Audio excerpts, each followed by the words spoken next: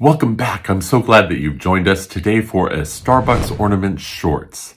Today I'm going to focus on the biggest and the smallest Starbucks ornaments that have been released to date.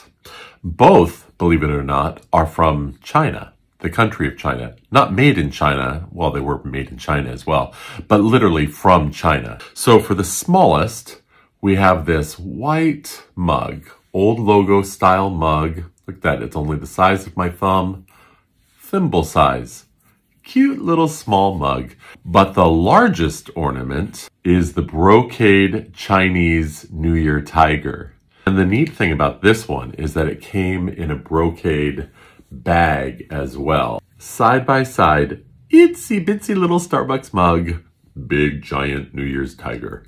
Hey, love for you to subscribe to our channel. Thank you for being here. Have a great week.